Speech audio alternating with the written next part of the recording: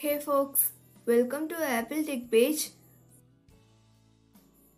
In this tutorial, I will show you how to fix Facebook Messenger app keeps showing login from the paired iPhone error on Apple Watch. Solution 1 is update Facebook and Messenger app. Open App Store on your iPhone. Select Today tab at bottom and tap on your profile icon. Scroll down the screen to pending update section. If update available for Facebook and Messenger, then update them. To update Messenger and Facebook app on your Apple Watch, open App Store, then tap Account and tap Updates. If update available for Facebook and Messenger, update them. Solution 2 is delete Messenger app and reinstall it. Touch and hold the Messenger app until it jiggles. Next, tap on Into icon to delete and tap Delete to confirm.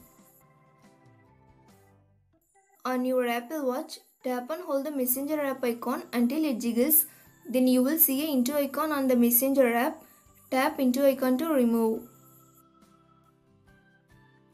Once you remove the app, you have to turn off automatic app install. To do this, open Watch app on your iPhone. Select My Watch tab at bottom and tap General. Now turn off automatic app install. Next, download and install Messenger app on your iPhone.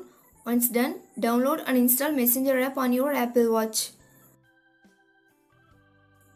Now open the Messenger app on your Apple Watch. Your watch will say login from the paired iPhone. On your iPhone, open Messenger. Enter your username and password to login. Then check the problem is solved or not. Solution 3 is make sure that Bluetooth is turned on your iPhone. On your iPhone, make sure that Bluetooth is turned on. If already turned on, then turn off and on it.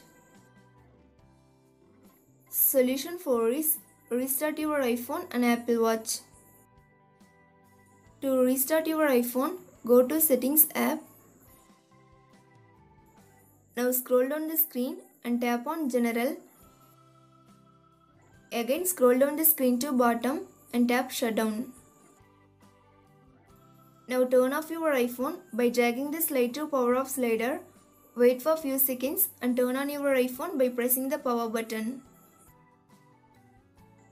To restart your Apple Watch, press and hold the side button until you see the power off slider, then drag the slider to turn off it. Wait for few seconds and turn on your Apple Watch again. Solution 5 is check if background app refresh for Facebook and Messenger is turned on. Launch Settings app. Next, find and tap on General. Now scroll down the screen and tap on Background App Refresh. Again tap on Background App Refresh. Here you have to select Wi-Fi and cellular data. Go back and make sure that Facebook and Messenger is turned on.